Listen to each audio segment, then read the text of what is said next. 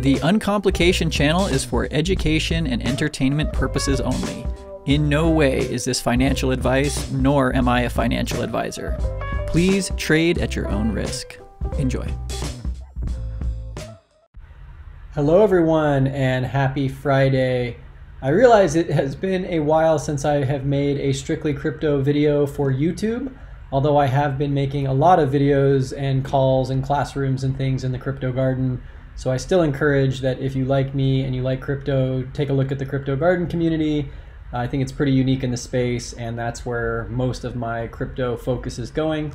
But it's been a while, so I want to make good with this YouTube audience and offer a little market look-in, because we are in some really interesting territory. There's a lot happening, and so I'm going to dig in. I'm going to look at a couple of the hot projects of the moment, and then I'm going to talk about some of the things that have come up in our community, things that have been on my mind in the last couple weeks. And so let's dig in. So here we are looking at the total crypto market cap, and we can see all the work that we have done here really since that big crash in May. We've been cruising here now for 107 days since that May 19th, really bringing ourselves out of this hole and back up to where we are in some really interesting levels now, retesting some of these major Fibonacci resistance levels. And it's a good looking picture. We didn't know throughout this whole period of time whether we were going to be breaking down or breaking up. We still don't know in the short term the direction of things, but as far as a picture, this is a really nice thing to see. We've had this very healthy, again, this is all the coins, all the projects in crypto, but a very characteristic accumulation pattern, and we've been putting in just week after week of these moves up, driven by projects like Bitcoin and Cardano and Solana and a handful of others. So let's take a look at our good friend Bitcoin. Bitcoin is like the sun. All the other projects orbit around Bitcoin. And here is the Wyckoff distribution schematic that we've been following over the last several months. We've got our distribution that of course ended up in the big markdown phase. We spent most of June and July and August kind of putting in this very characteristic accumulation pattern, with the potential spring out of that accumulation in late July. And we've been tracking fairly well with the schematic. It is interesting that just like we did here in the distribution, the actual schematic called for it to really break after this first LPSY, and instead we kind of put in this interesting little rounded curve that enabled Ethereum to put in some all-time highs and make its moves before we finally crashed.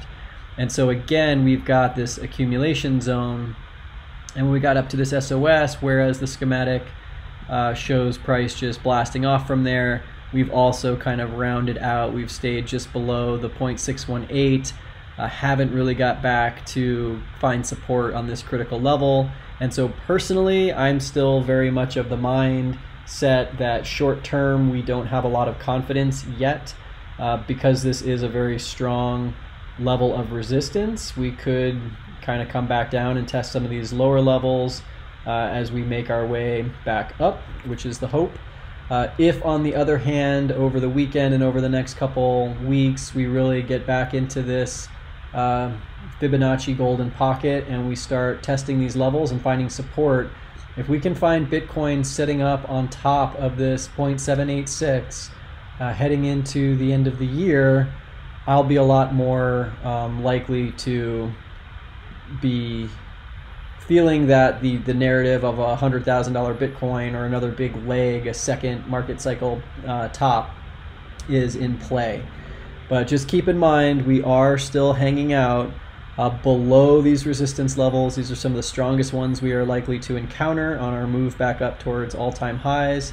So I'm paying attention to this in the short term to see whether we get rejected and go back down, or if we can start bouncing around in here, finding support up on top and giving us a good setup for a move to the upside.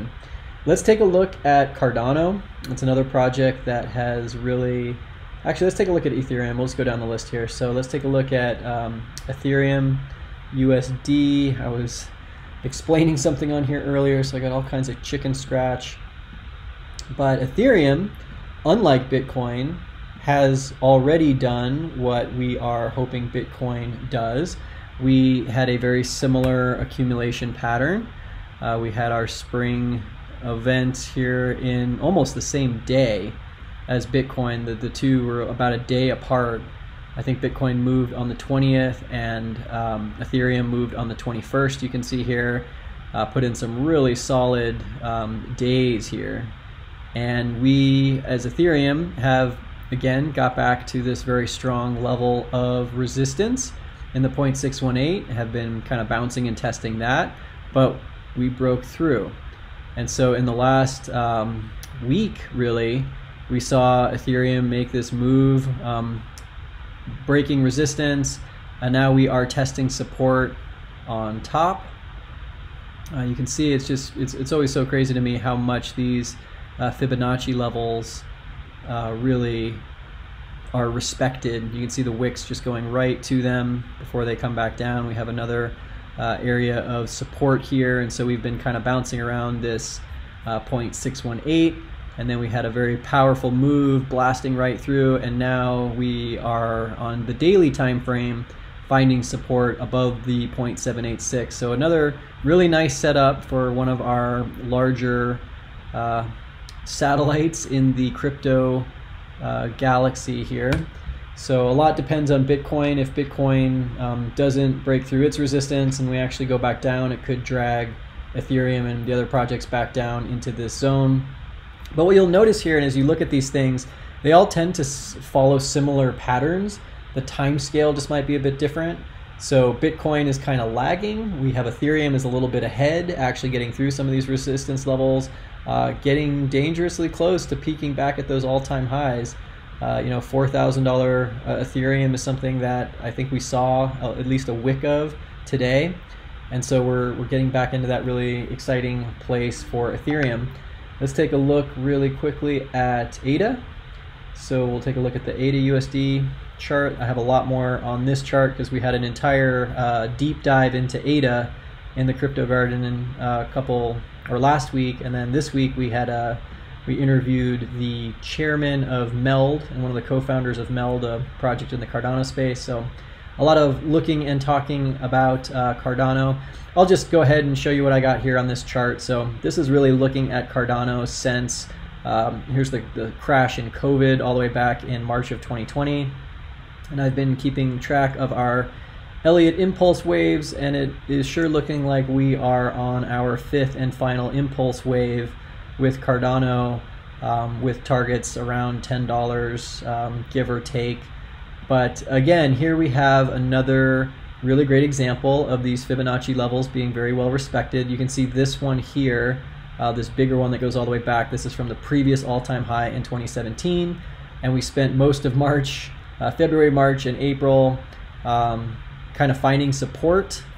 Let me zoom in here a little bit. Finding support on top of that very strong level of, first it was resistance, then it became support.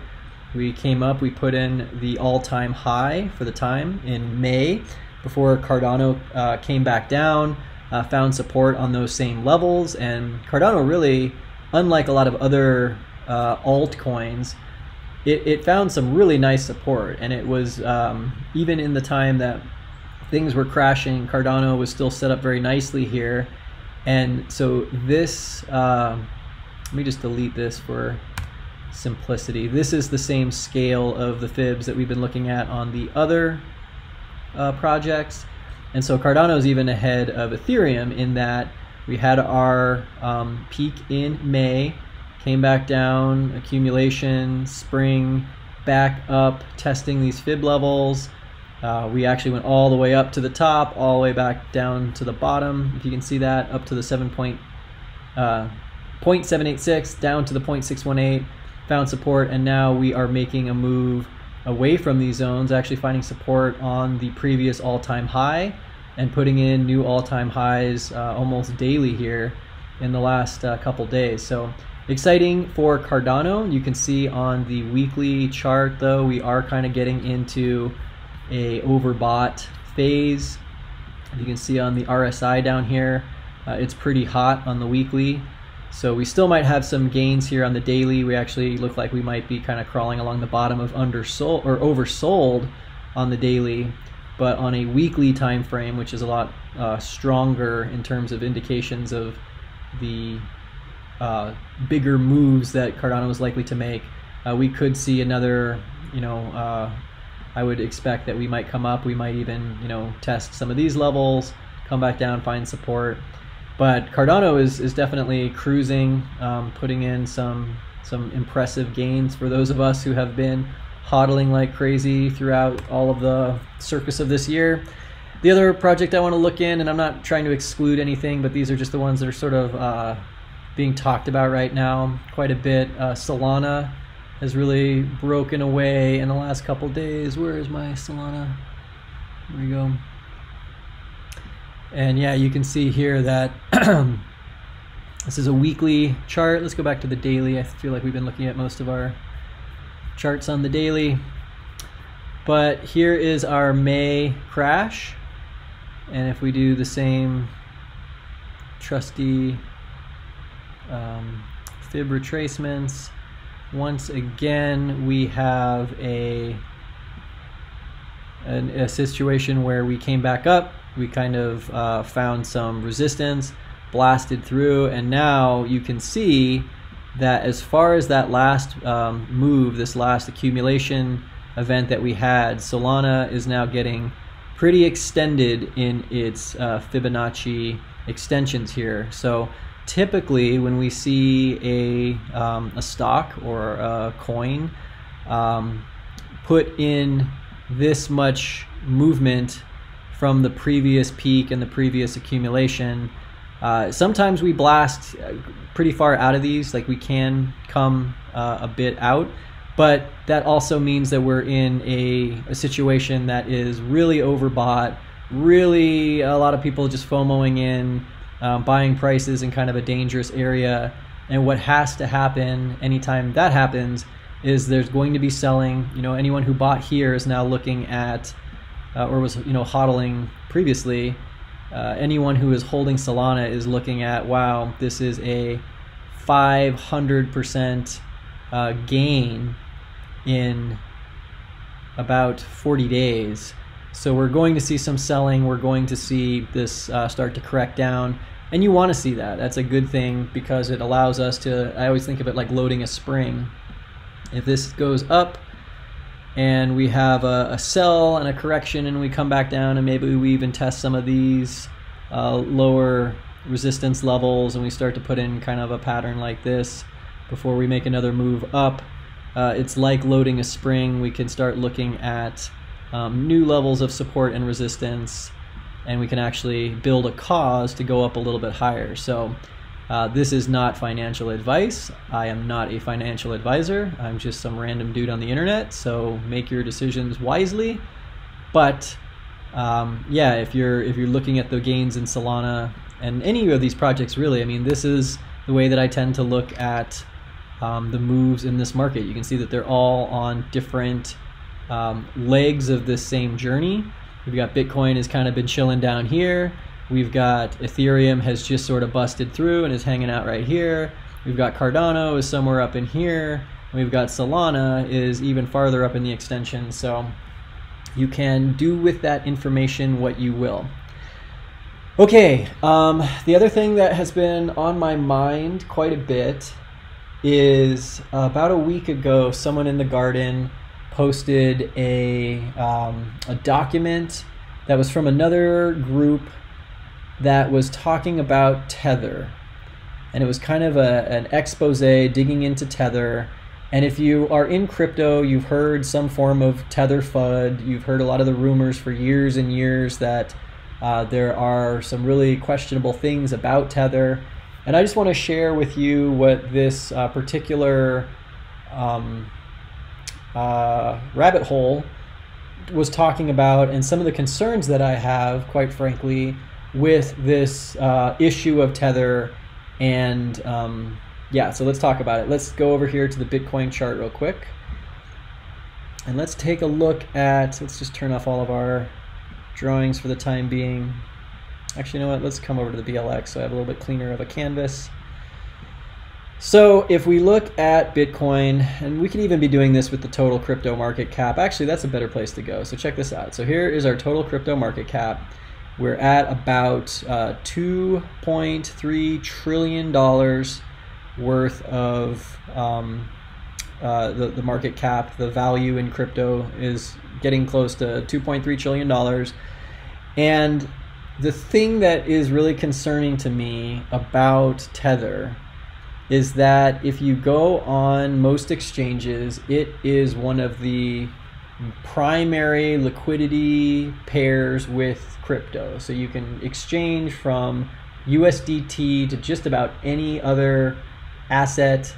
And a lot of people, when they are buying and selling Bitcoin, if they're going to take profit or they're going to move into fiat, a lot of people will move into a stable coin. So the USDT is really thought of as a US dollar.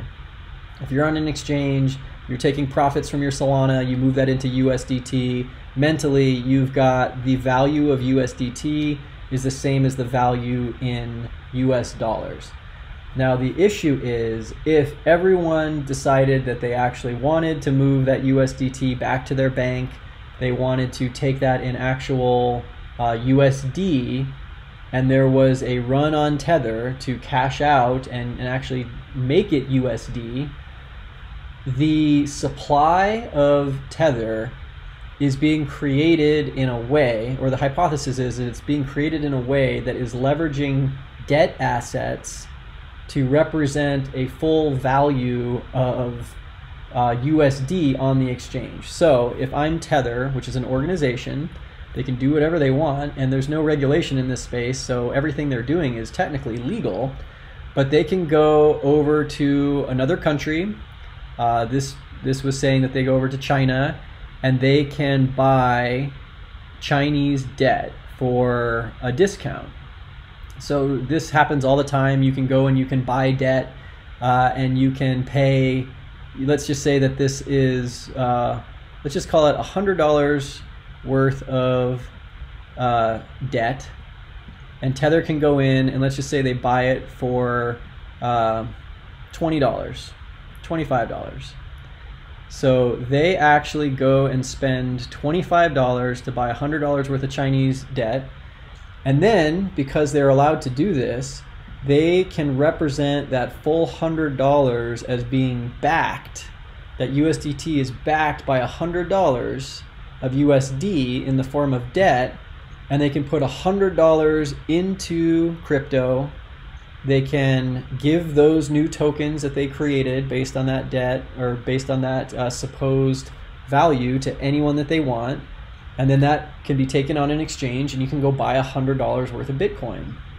So when you look at the overall crypto market cap, and you realize that $2.8 trillion or $2.28 trillion is being buoyed by some percentage of this stable coin, and it doesn't even really matter how much it is. Maybe it's only 5%, maybe it's 20%, maybe it's 50%. I don't know the answer to this, but if this is you know, this Tether that is not actually backed up by assets that can be easily exchanged, you know, if someone, it really came down to it and they needed that $100 to go put into USD, they would have to go collect on this debt for the full amount to get the amount of value that's now locked up in Bitcoin in the market.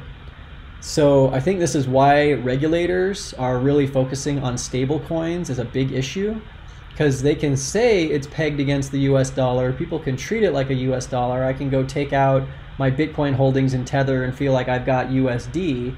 But in a sense, we've got this market that is, you know, we see the market cap, but it's like part of it was built with popsicle sticks and bubble gum, and we don't actually have a foundation to support this level of the market cap, so that if we were to make a rush on Tether and all of the debt portion was not actually there to collect, we're going to have a settling of this overall structure, and it could just get messy. So I'm not putting this out there as this is what's happening. This has kind of set me down some rabbit holes. I've been doing some more digging and investigation, but this is just one of those things that, as we are recognizing the market that we're in, that it is early stage, that there are really no rules to the game right now, things like this and these loopholes and these exploits that are probably right now in the scaffolding of the market, it is my feeling that we as investors and crypto enthusiasts just need to be careful. We just need to remember that just like neighborhoods here in Colorado, you can go buy a beautiful house and not know that there's an old coal mine that's below the surface that could cave in or catch fire. We're not standing on as solid ground as we sometimes want to believe, and I just offer that to you as food for thought. My crazy drawing here with all these lines on it, just going to show that the overall market might actually have some structural weakness. And as we get into more rounds of regulation and more scrutiny about how these things actually operate, I would expect that this really rigid price story that we've been following could see some settling as those pieces are. I don't think it would collapse entirely, but I think there would be some settling and some short-term panic. But so that is one big thing that's been on my mind. Another big thing, just really interested right now in NFTs. I bought my first NFT this week, and I now understand that experience, and I'm still disgusted, quite frankly, with the excess and the use of money in this speculative way that doesn't actually put any real value into the world. But, big but, these projects are evolving. The things that they're doing are so creative, and we in the Crypto Garden have gotten together. We're starting to talk about how we could maybe start using some of these tools to build something that furthers our mission. And we're going to be releasing those videos. We're recording the whole process of the idea that we want to create all the way through the execution. We're documenting all of that. We'll start putting some of that onto this channel as well, because it's really fun to kind of see us talk about the philosophy of NFTs and the use cases and the good, the bad, the ugly, and kind of honing in on this version that I think we want to try in the Crypto Garden. And then I guess the last thing I'll say is because I've been spending so much time in the Crypto Garden with my crypto life, I have a lot of content that's been created there. We just did an interview with I think I said this earlier, with the chairperson, co-founder of Meld, talking about the Cardano ecosystem and DeFi, and I'm going to start leaking some of that content onto this channel just to satiate that itch that you might have for crypto flavored content, while at the same time, like I kind of set the intention earlier, Uncomplication to me is kind of this place that I want to keep pristine, keep it a place that can be a springboard for exploration into other topics. I've reached out to a leading designer of very, very, very futuristic computer systems, who's an expert on machine learning, and that's going to be a great interview that should be coming up later this fall. Yeah, so I'm just pointing that lens of inquiry into these bigger arenas, and I'll be bringing more of that to this Uncomplication channel. And if you didn't like my yoga class with one of the best teachers on the planet, you don't have to thumbs down it. You can just go back to staring at your charts, or feeling that lower back pain, and your body's like, dude, get up, go do this, and you're like, no. So I'm gonna keep putting that stuff on this channel, and you can love it or hate it or leave it. Doesn't really matter to me. I just enjoy being here. I like sharing ideas, and I love growing this community of like-minded people. So that's all I have for today. I know it was kind of long, but it's been a while, so thanks for tuning in, and until next time, cheers.